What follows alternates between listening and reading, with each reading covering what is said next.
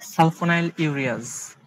Sulfonylureas are insulinotropic agents. That means they induce the secretion of insulin from the pancreatic beta cell. They are oral hypoglycemic agent. এই সমস্ত সালফোনাইলুরিয়াকে oral রুটে নিতে হয় এবং এরা আমাদের ব্লাডের গ্লুকোজ লেভেলকে কমাতে হেল্প করে, যেহেতু এরা ইনসুলিন সিক্রেশনে হেল্প করে। এই সমস্ত ড্রাগ অ্যাসিডিক ইন নেচার, যেহেতু তাদের মধ্যে একটা সালফোনাইল গ্রুপ রয়েছে, অ্যারাইল সালফোনাইল ময়েটি রয়েছে, এটা একটা অ্যাসিডিক বৈশিষ্ট্য প্রোভাইড করে থাকে। সালফোনামাইড স্ট্রাকচার অ্যানালগ, দেয়ার সালফোনামাইড স্ট্রাকচার অ্যানালগ। এদের কিন্তু অ্যান্টি ব্যাকটেরিয়াল বা অ্যান্টিমাইক্রোবিয়াল কিছু অ্যাক্টিভিটি থাকে, বাট সালফোনাইল ইউরিয়াতে যখন আমরা ইউরিয়াটাকে ইনক্লুড করি তখন এতে আর কোনো অ্যান্টিব্যাকটেরিয়াল প্রপার্টি থাকে না। Sulfonylurea generation. More than 1200 sulfonylurea drug have been synthesized, but 10 compounds are used worldwide to reduce blood glucose levels. তার মানে 1200 থেকে just 10টা compound use হয় worldwide. These sulfonylureas are divided into two groups or generations.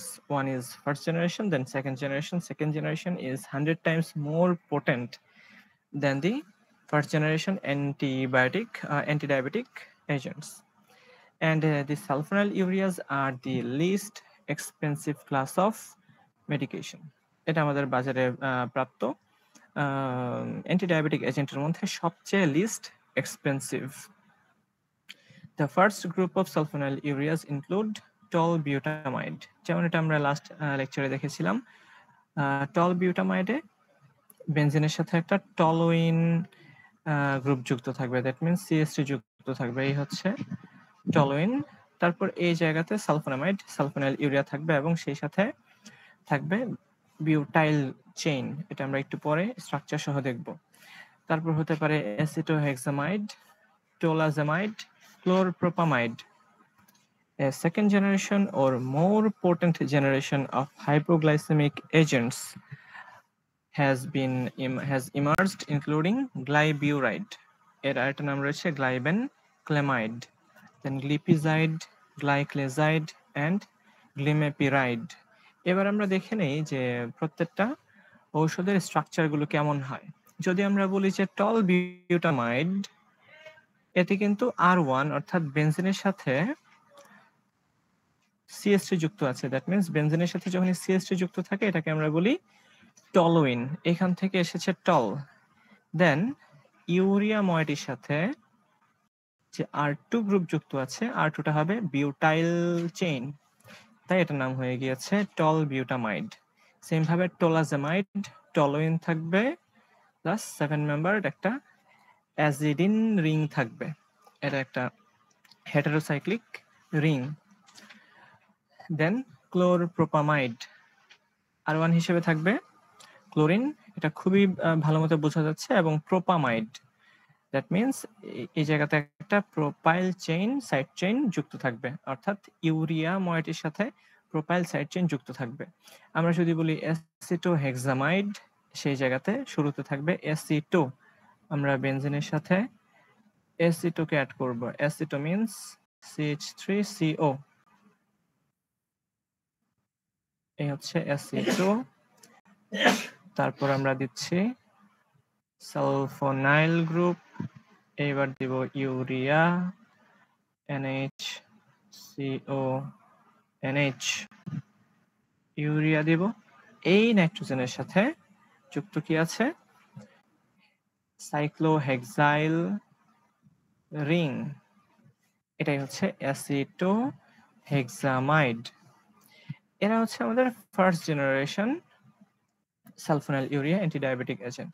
Second generation যারা রয়েছে তাদের স্ট্রাকচারগুলো একটু কঠিন, বাট R1 সাইড চেইনে এদের স্ট্রাকচারটা অনেক বড় হওয়ার কারণে এরা আমাদের পটাশিয়াম চ্যানেলের সাথে খুব ভালো মতো ইন্টারঅ্যাকশন করতে পারে, যার জন্য এদের পোটেন্সি মোর দ্যান 100 টাইমস বেড়ে যায়। তো আমরা শুরুতে খেয়াল করি গ্লাইবিউরাইড, এখানে একটা সাইক্লোহেক্সাইল রিং থাকবে। লিপিজাইড R2তে, এখানেও সাইক্লোহেক্সাইল রিং।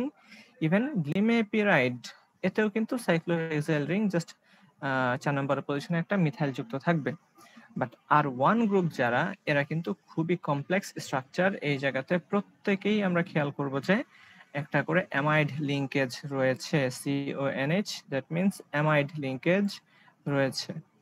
এবং এই ক্ষেত্রে আমরা খেয়াল করব আমাদের বেনজিন বা অ্যারাইল ময়েটি থেকে এই অ্যামাইডের দূরত্ব এটা অপটিমাইজ করতে হয়, অর্থাৎ 2 কার্বন দূরত্বে এটাকে থাকতে হবে। এবং এটাকে আমরা দেখতে পাচ্ছি যে প্রত্যেকটা ক্ষেত্রে 2 কার্বন দূরত্বে রয়েছে অ্যামাইড লিঙ্কেজ, যা কিনা রিসেপ্টরের সাথে বাইন্ড করতে হেল্প করে।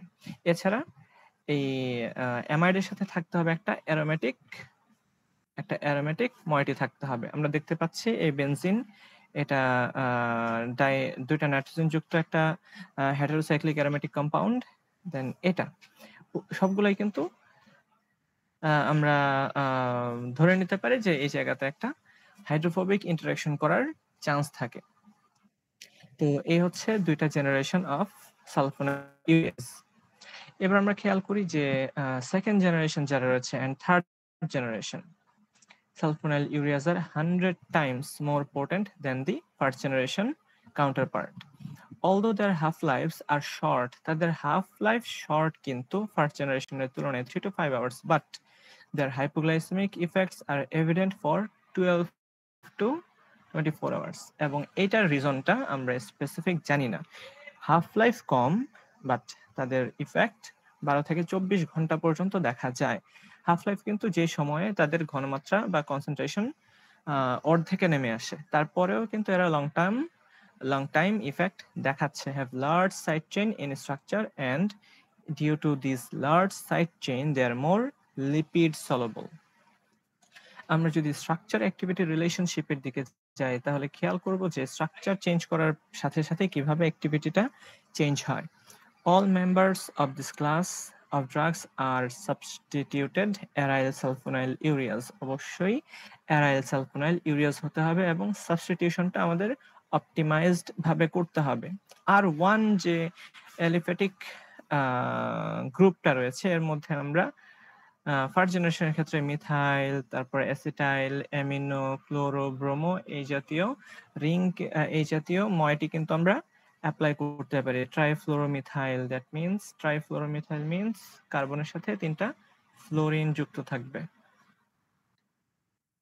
Trifluoromethyl and dithiamethyl were found to enhance the anti-hyperglycemic activity. এদেরকে যখন আমরা অ্যাড করি তখন anti-hyperglycemic activity-টা বেশি দেখা যায়। Affect the duration of action. এই R1 এর ক্যারেক্টারের উপর বেস করে আমরা কিন্তু ডিউরেশন অফ অ্যাকশনটাকে চেঞ্জ করতে পারি।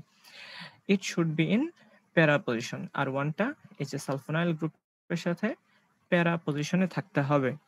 এই হচ্ছে structure activity relationship for the R1 group. আমরা যদি এবার চলে যাই R2 গ্রুপের ক্ষেত্রে, R2 group impart লিপোফিলিসিটি of the molecule. R2 কিন্তু লিপোফিলিসিটিকে ইম্পার্ট করবে।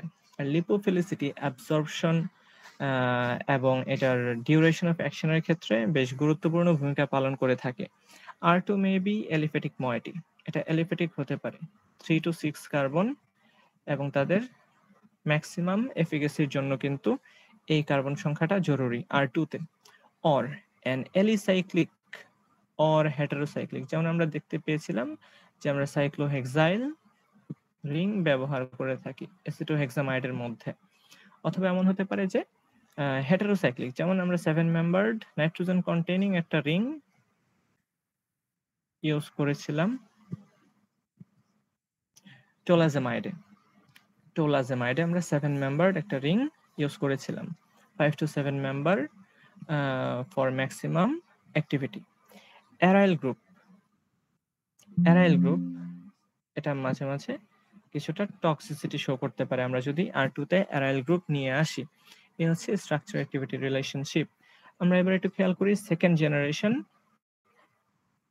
sulfonylureas ক্ষেত্রে কি হয়। The second generation agents are more potent than the first generation agents. It is believed that this is because of a specific distance, এই যে optimisation আমরা যেটা বলি ড্রাগ অপটিমাইজেশন বা লিড কম্পাউন্ড অপটিমাইজেশন, এই অপটিমাইজ করে দেখা গেল যে আমরা যখন একটা স্পেসিফিক ডিস্টেন্সে নিয়ে যাব বিটুইন দ্য নাইট্রোজেন অ্যাটম, আমরা যদি খেয়াল করি, এটা substituent nitrogen atom and the sulphonamide nitrogen atom. এই যে সালফোনামাইড নাইট্রোজেনের সাথে সাবস্টিটিউয়েন্ট নাইট্রোজেনের যদি একটা স্পেসিফিক ডিসটেন্স থাকে, সালফোনামাইড নাইট্রোজেনের সাথে আমরা যখন আমাদের সাবস্টিটিউয়েন্ট R1, এটা কিন্তু R1 এর নাইট্রোজেন, R1 এর নাইট্রোজেন, এটা R1 আর এবং এটা ছিল কি R2, সরি এটা না, এটা হবে এই R2, এই নাইট্রোজেনের সাথে এই নাইট্রোজেনের যখন একটা স্পেসিফিক ডিসটেন্স থাকবে এবং এটা দেখা যায় রিসেপ্টরের সাথে বেশ ভালো বাইন্ডিং এ হেল্প করে থাকে। এরপরের লেকচারে আমরা দেখব যে কিভাবে এদের বায়ো ট্রান্সফরমেশন হয় আমাদের লিভারে। স্পেসিফিক একটা স্ট্রাকচার নিয়ে আমরা কথা বলবো, দেন মেকানিজম অফ অ্যাকশন, কিভাবে সালফোনাইল ইউরিয়া আমাদের বডিতে ইনসুলিন সিক্রিশনে হেল্প করে থাকে। তো ওই পর্যন্ত আমরা সবাই ভালো থাকি, সুস্থ থাকি।